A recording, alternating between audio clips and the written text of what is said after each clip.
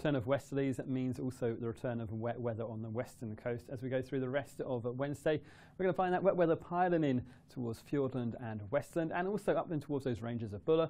And for the North Island, likes of Mount Taranaki and the Tamarua Range. Now, as this feature pulls away, we find a bit of a respite through the first part of Thursday.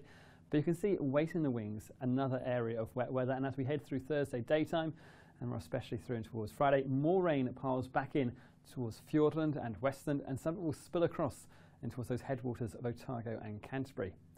So because of that, we've issued some severe weather watches, and you can see quite nicely where that rain's going to fall on this rainfall accumulation chart. It's mainly on that western coast. Again, the heaviest rainfall up in the ranges of Westland and Buller and in towards Fiordland, and for the North Island, Mount Taranaki and also the Tamarua Range.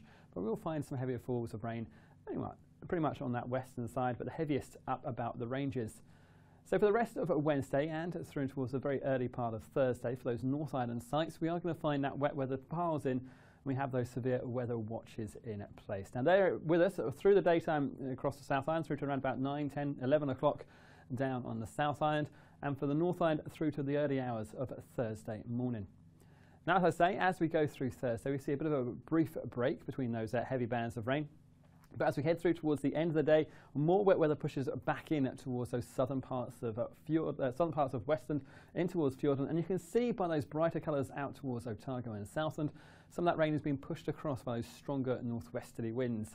And so because of that, we've also issued some severe weather warnings. Now these are running after those watches we'll see through the rest of Wednesday and Thursday, and these are run through in towards the second part of Thursday and in towards Friday itself. So particularly for the likes of, say, Fiordland and those southern parts of Western, south of Otira, and particularly up in towards the ranges there, 150 to about 200 millimetres of rainfall, and down through Fiordland and 100 to about 200 millimetres of rain through there.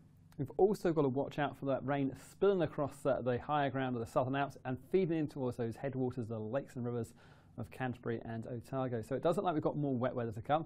And it's worth keeping an eye on the wind speeds over the next couple of days, especially up towards those classic sites like Wellington, Wairarapa and those inland parts of Canterbury. It looks like we've got some more blustery conditions returning as we head through towards Friday. For all the latest on those forecasts and for all the watches and warnings, head along to metservice.com.